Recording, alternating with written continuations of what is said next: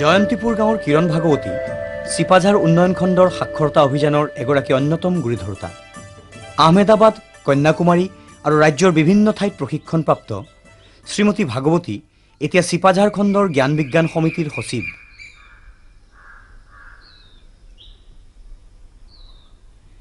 গাঁৱৰ মহিলা আৰু শিশুৰ উন্নয়নৰ দিশত তেখেতৰ অৱদান অসীম।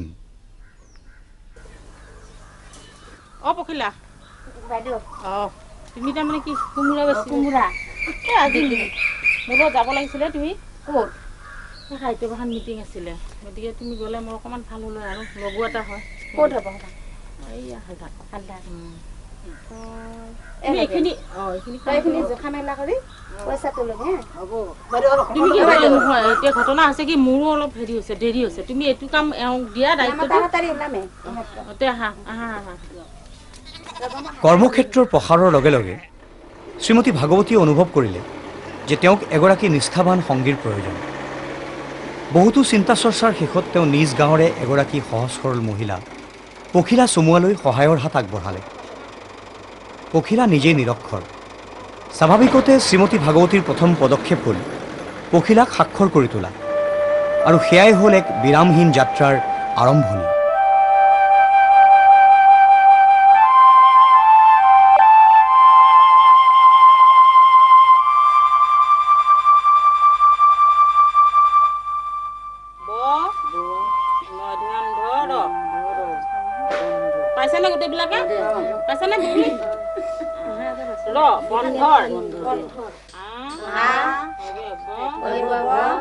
দিন বাগৰি যায়।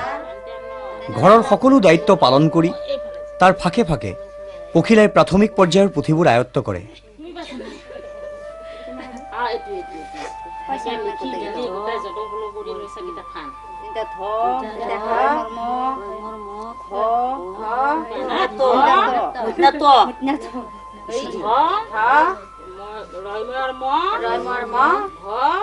আমি এইটো পঢ়ি পঢ়ি ভাল নালাগে, পঢ়িব আহিলে ভাল নালাগে অকণমান পচোন। পখিলা পাইছা না? পাইছো।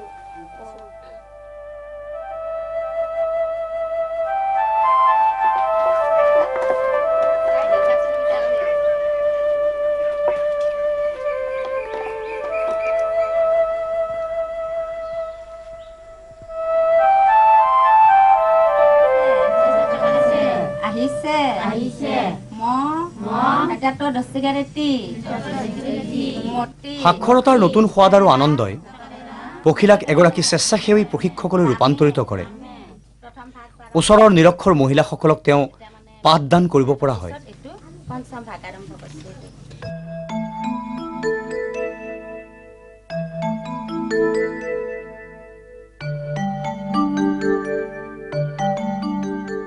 কিৰণ ভাগৱতীৰ উদগনিত পখিলাই নিজ গাঁৱৰ পৰা ওচৰৰ গাঁওবোৰলৈ তেওঁৰ কৰ্মক্ষেত্ৰ প্ৰসাৰ কৰাৰ বাবে উৎসাহ পায়। কিন্তু সমস্যা হ'ল সুচল যাতায়াতৰ। খোজ কাঢ়িবলৈ হ'লে কামৰ সময় কমি যায়। পখিলাই চাইকেল চলাবলৈ শিকে।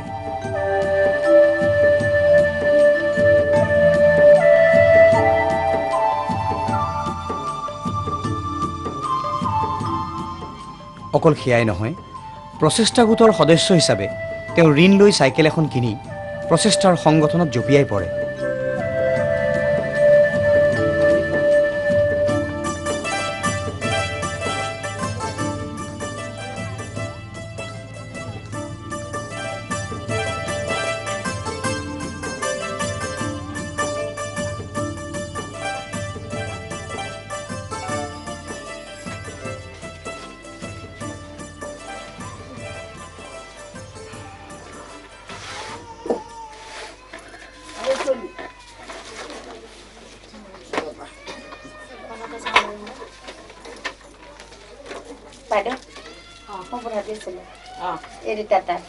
তাই যে কৈছিল এই যে কেন্দ্ৰীয় ঋণটোৰ কথা, এই কেন্দ্ৰীয় ঋণটো ল'ব, গতিকে এপ্লিকেশ্যন দিছে। তাই ঋণটো দিব দিছে কেন্দ্ৰীয় সমিতিক।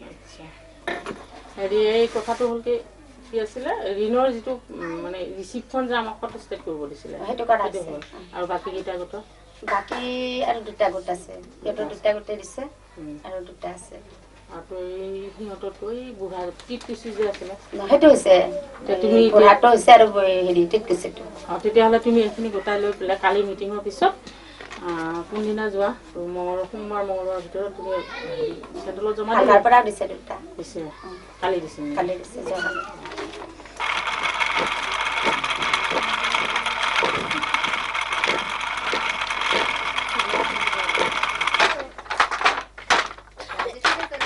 বাহিৰৰ পৃথিৱীখনৰ লগতে ঘৰতো পখিলাৰ কামৰ অন্ত নাই। নিজে অবিবাহিতা হ'লেও ককায়েক বৌয়েকৰ লগতে ঘৰৰ সকলো সদস্যৰ প্ৰতি তেওঁৰ দায়িত্ববোধ প্ৰশংসনীয়। অকণো সময় অবাবত নষ্ট নকৰা এগৰাকী মহিলাই ঘৰ আৰু বাহিৰৰ মাজত যি ভাৰসাম্য ৰক্ষা কৰি চলিবলৈ ধৰিলে সেয়া গাঁওবাসীৰ মাজত এক সুন্দৰ উদাহৰণ হৈ পৰিল।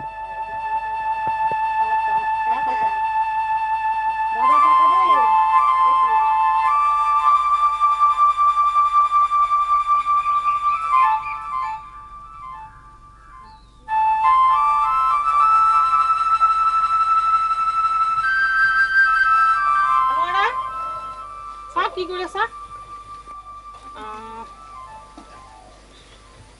এই আমাৰ কালি তাৰমানে 50টা মিটিংখন পতা হৈছে। তুমি যাব লাগিব আৰু মানে কি অলপ সোনকালে যাবা। এই কথাবিলাক দেৰি হ'লে আমাৰ বৰ অসুবিধা হয় আলোচনা কৰাত। তইতো ঋণো আছিলে আৰু এতিয়া সুতটোতো কথা এটা আছে। তই কালি ভালকৈ মিটিংখন আমি আলোচনা কৰিব লাগিব। দেৰি নকৰিবা আকৌ গধূলি হ'লে আকৌ আহোঁ আমি এইবাৰ কেন্দ্ৰীয় ঋণ ল'ম তাৰ কাৰণে আলোচনা কৰিম দেই। আহোঁ দেই।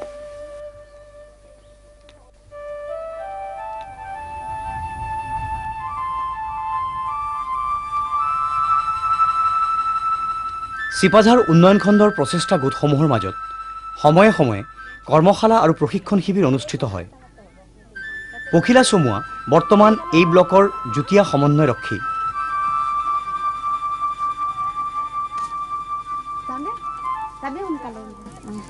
চালিকা মহোদয়া, আজি আমাৰ কৰ্মশালাখন পতাৰ উদ্দেশ্য হ'ল আমাৰ প্ৰচেষ্টা গোটসমূহ খোলা আজি এবছৰে হ'ল।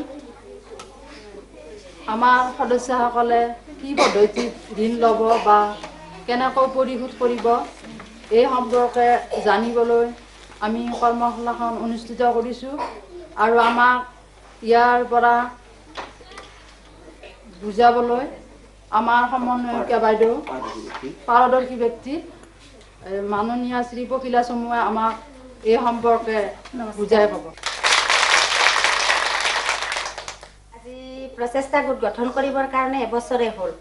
গতিকে এই এবছৰত আপোনালোকে এই জমা টকাৰে আপোনালোকে কি কৰিব বিচাৰিছে আৰু আপোনালোকে ঋণ লৈ কি কৰিব এই কথাটো মই জানিবৰ কাৰণে আপোনালোকলৈ আহিছোঁ। এই কৰ্মশালাত আপোনালোকক মই প্ৰথম সুধিব বিচাৰিছোঁ, আপোনালোকৰ কিবা সমস্যা হৈছিল নেকি?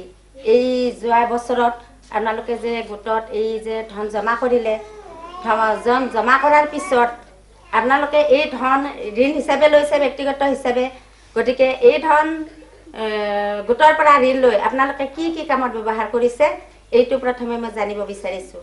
আৰু আপোনালোকৰ যদি কিবা সমস্যা আছে, আপোনালোকৰ যদি কিবা বুজিবলগীয়া কথা আছে এইটো আপোনালোকে মোক সুধিব, মই আপোনালোকক উত্তৰটো দিব পাৰিম বুলি মই ভাবিছোঁ। ঋণ আৰু অনুদান সম্পৰ্কীয় সকলো নিয়ম নীতি পখিলাৰ জিভাৰ আগত। কেন্দ্ৰীয় সমিতি আৰু গাঁৱৰ সাধাৰণ মহিলাৰ মাজত তেওঁ সুন্দৰ সমন্বয় ৰক্ষা কৰিবলৈ আৰম্ভ কৰিলে। যদি সদস্যগৰাকীয়ে কিস্তি নামাৰে তেতিয়াহ'লে আমি কেন্দ্ৰীয় সমিতিৰ যিটো ঋণ সেইটো আমি মাৰিব নোৱাৰিম, দিব নোৱাৰিম। তাৰমানে তেওঁলোকে চাব যে এই সদস্যগৰাকীয়ে ঋণ লৈ তেওঁ কিস্তি মাৰিব পৰা নাই, তেনেকুৱা অসুবিধা কিছুমান হয়। মাননীয় বাইদেউ, আমাৰ যে গোটৰ পৰা মাজতে তাৰমানে ওলাই যায় তেতিয়া আমাৰ এয়া তেওঁ তাৰমানে টকাটো বিচাৰে মূলধনৰ লগতে আকৌ সুতটো পাব নেকি? মাত্ৰ আমাৰ মাজতে ওলাই যদি সদস্যগৰাকী যায় আমাৰ জমাটো উলিয়াই দিয়াত অলপ অসুবিধা হয় আৰু সুতটো দিয়াতো অসুবিধা হয়। সুতটো তেওঁ নাপায়ে। এবছৰ যদি পূৰ্ণ হয় তেতিয়া তেওঁ প্ৰচেষ্টাৰ কৰ্মশালা মাথো ঋণৰ আলোচনা কৰা এখন সভা নহয়। গীত মাতৰ মাজেৰে সদস্যসকলে মনৰ ভাৱ প্ৰকাশ কৰে আৰু নতুনকৈ অহাসকলক সাক্ষৰতাৰ মৰ্ম গাথা বুজাই দিয়ে।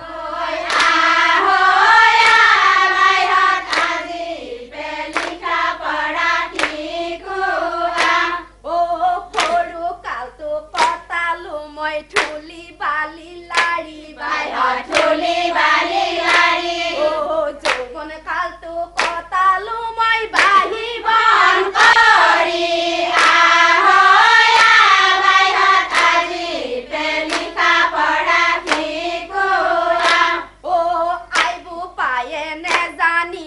লিখা পঢ়া কি বাহিৰত লিখা পঢ়া কি পথাৰলৈ পঠাই দিলে হাতত জাকৈ দিয়ে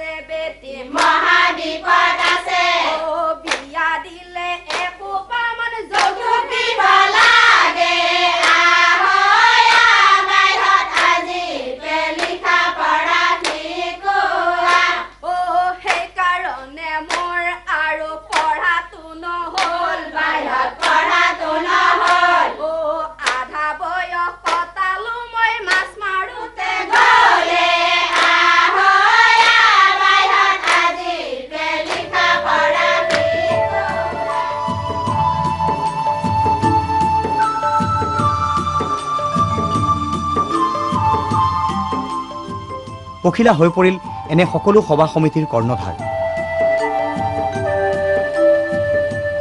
কিন্তু কৰ্মশালাৰ শেষতো পখিলাৰ বিৰাম নাই। নতুন আশালৈ ন প্ৰতিশ্ৰুতি আহৰণৰ বাবে তেওঁ ওলাই যায় ওচৰৰ হাট বজাৰ আৰু নগৰৰ ব্যস্ত এলেকাবোৰলৈ।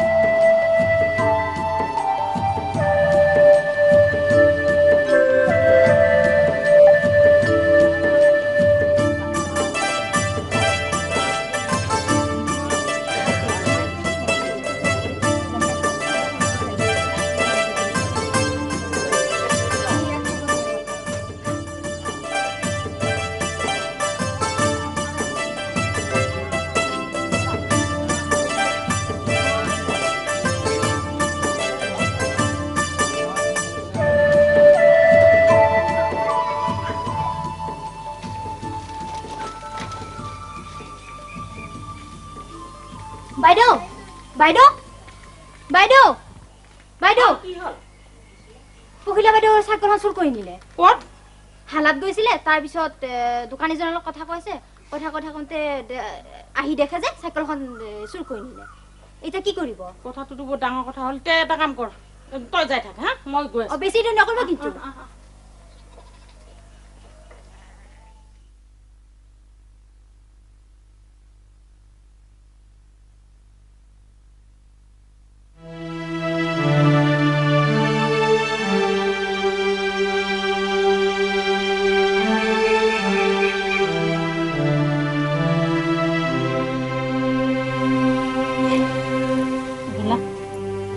চাইকেলখনৰ কাৰণে আৰু ইমান চিন্তা কৰি থাকিব নালাগে। সিহঁতে আৰু তোমাৰ চাইকেলখন নিকিলে আৰু ডাঙৰ মানুহটো হ'বনে? যি হ'ল হ'ল, এতিয়াতো তুমি কাম কৰিব লাগিব। কাম কৰিব লাগিলে বা ইমান ৰাস্তা তুমি কেনেকৈ কি কৰিবা? গতিকে এখন আমি আকৌ এটা ঋণ দিওঁ, সেই ঋণটো লৈ পেলাই তুমি চাইকেল এখন লোৱা আৰু চাইকেলখন লৈ পেলাই তুমি আগৰ দৰে আকৌ কাম কৰি যোৱা।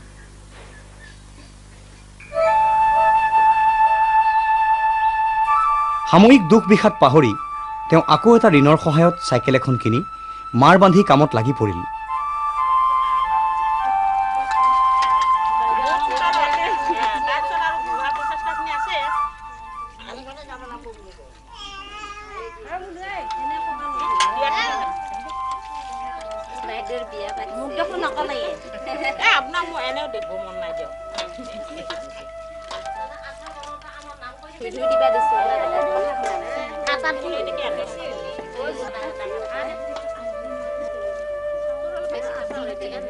এইবাৰ আৰম্ভ হয় স্বাৱলম্বিতাৰ সংগ্ৰাম। ৰাষ্ট্ৰীয় সাক্ষৰতা মিছনে পদে পদে উপলব্ধি কৰি আহিছে যে বিদ্যা যদি অৰ্থ কৰি নহয়, তেনেহ'লে কিছুদিন পাঠ ল'বলৈ অহা দুখীয়া নিচলা মানুহ চাম লাহে লাহে আঁতৰি যাব। এই অভিযান চলাই ৰাখিবলৈ নিৰ্মাণ কৰা হয় উত্তৰ সাক্ষৰতা আৰু অবিৰত শিক্ষা ব্যৱস্থা। বুঢ়া পঞ্চায়তৰ মহিলাসকলে আজি খাদ্য প্ৰস্তুতকৰণৰ দিশত এনে এক বলিষ্ঠ পদক্ষেপ গ্ৰহণ কৰিছে। গাঁৱতে পোৱা যায় আম, জাম, লেটেকু, কঁঠাল, কৰ্দৈ, কাগজি, কিন্তু সংঘবদ্ধ বজাৰ নাই। দীৰ্ঘদিন সাঁচি থবলৈ প্ৰযুক্তি নাই। প্ৰচেষ্টাৰ সহায়ত এই সমস্যাবোৰ বহু পৰিমাণে লাঘৱ হৈছে।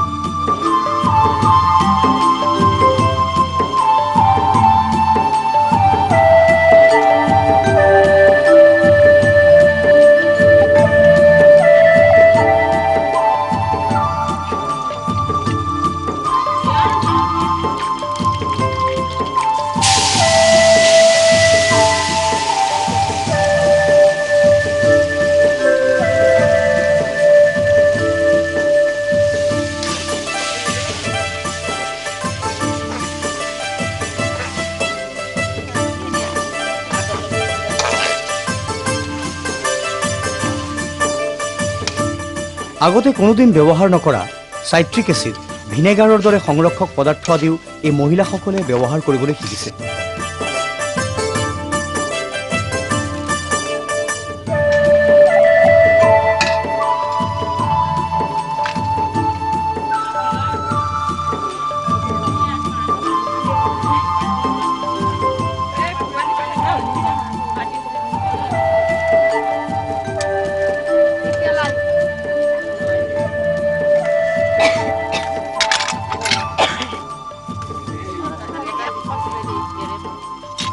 ফলত উন্নত মানৰ আচাৰ, জাম, জেলি, ৰুচিকৰ খাদ্য বজাৰলৈ ওলাই আহিছে।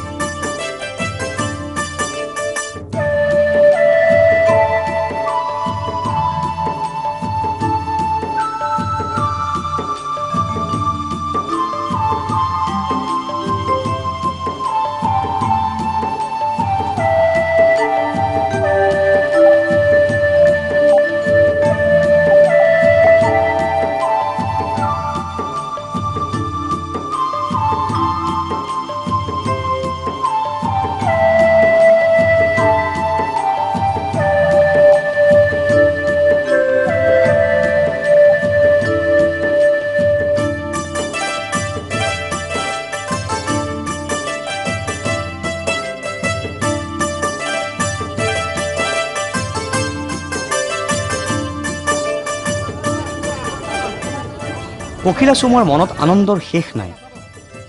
সৰুবৰ দোকানৰ কথাই নাই, অফিচ কাছাৰীৰ লোকেও নিজৰ চকীত বহি এই খাদ্যৰ সোৱাদ পাবলৈ ধৰিলে।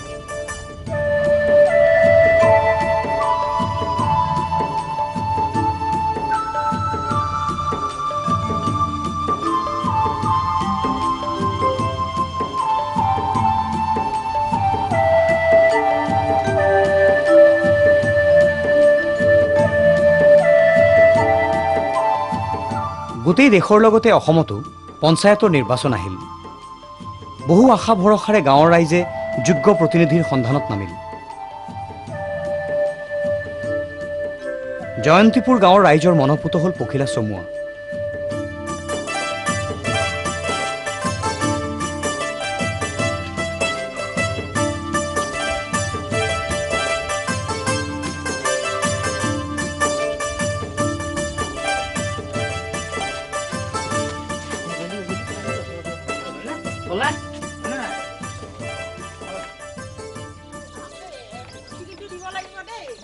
সৌ সিদিনালৈ নিৰক্ষৰ পখিলাৰ বিগত বছৰকেইটাৰ কামৰ খতিয়ান মেলি সকলোৱে দেখিলে গান্ধীৰ গ্ৰাম স্বৰাজৰ সপোন দিঠকত পৰিণত কৰিবলৈ পখিলাতকৈ যোগ্য ব্যক্তি জয়ন্তীপুৰত নাই। মই জয়ন্তীপুৰত হৈ প্ৰতিদ্বন্দ্বিতা কৰিছোঁ, গতিকে আপোনালোকৰ বহুমূলীয়া ভোটটো মোক দি সহায় কৰিব বুলি মই আশা কৰিছোঁ।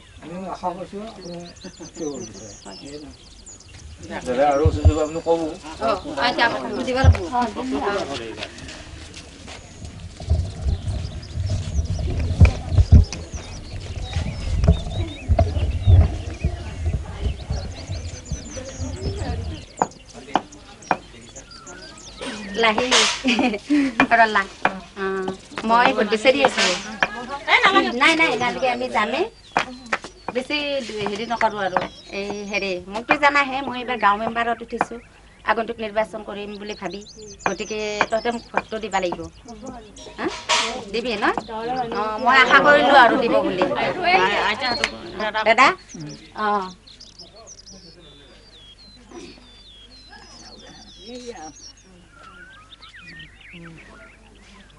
হ'ব ভোটটো দিবি আৰু এইবাৰ মেম্বাৰত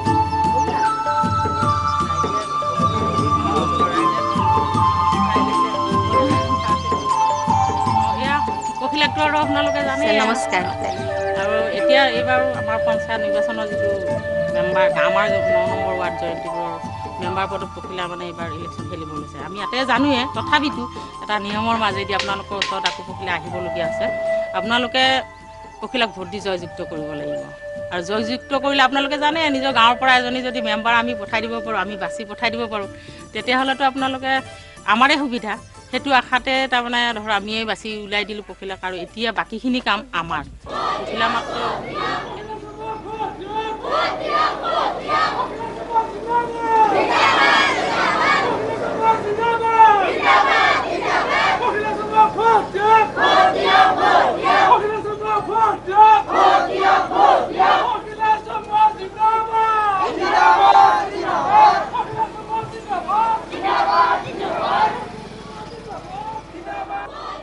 মান্যসকলৰ আশীৰ্বাদ সমনীয়াৰ শ্ৰম আৰু কনিষ্ঠসকলৰ মৰমত পখিলা বিজয়ী হ'ল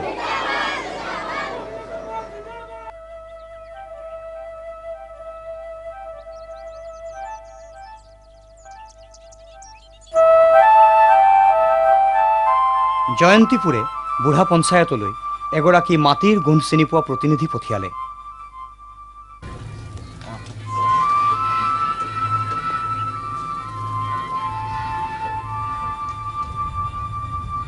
সুবিধাগুলো লগ লাগে ৰাস্তাবোৰ পকীকৰণ কৰা ব্যৱস্থা এটা আছিল ইয়াত কিবা লৈছে নেকি তেনেকুৱা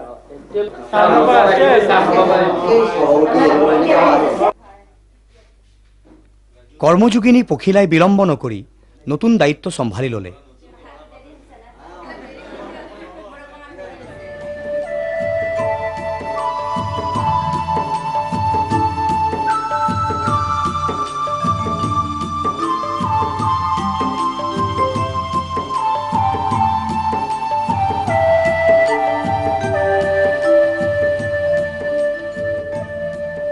আয়ত্ত কৰিলে পঞ্চায়তী ৰাজৰ নিৰ্দেশিকা নীতিসমূহ পঞ্চায়তৰ সভ্যসকলৰ মাজত জনপ্ৰিয় হোৱাই নহয় পুৰুষ মহিলা সকলো সদস্যই তেওঁক সমীহ কৰিবলৈ ল'লে কিৰণ ভাগৱতীৰ নিসংগ কৰ্মক্ষেত্ৰৰ সংগী পখিলা চমুৱাৰ হাতলৈ জনগণৰ বাবে কাম কৰাৰ কিছু ক্ষমতা আহিল প্ৰত্যেকজন অভিভাৱকে এইটো লক্ষ্য কৰা দৰকাৰ যাতে আমাৰ শিশুসকলক উন্নত মানৰ শিক্ষা পদ্ধতি পঞ্চায়তৰ সদস্য হিচাপে পখিলা চমুৱাই স্কুল পৰিচালনা সমিতিৰ লগতো জড়িত হৈ পৰিল পৰম্পৰাগত অৰ্থত যিখন স্কুলৰ মুখ তেওঁ বিদ্যাৰ্থীৰূপে দেখিবলৈ পোৱা নাছিল সেইখন স্কুলৰ পৰিচালনা সমিতিৰ সভানেত্ৰী হিচাপে শিক্ষক অভিভাৱকে তেওঁক আদৰি ল'লে স্কুলৰ শৃংখলা নিয়মানুৱৰ্তিতা সা সুবিধাৰ প্ৰতি সজাগ পখিলাই এতিয়া পৰিৱৰ্তন আনিছে স্থানীয় শিক্ষানুষ্ঠানসমূহলৈ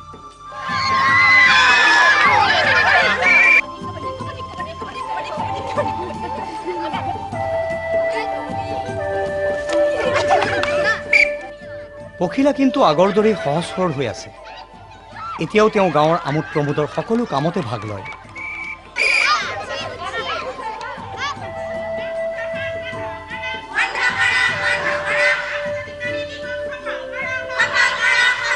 পখিলা চমুৱাৰ উদ্যোগত পালন কৰা হয় নাৰী জাগৰণ দিৱস সমাজত নিজৰ সন্মান আৰু মৰ্যাদা অক্ষুণ্ণ ৰখাৰ বাবে মহিলাসকলে আৰম্ভ কৰে নতুন নতুন অভিযান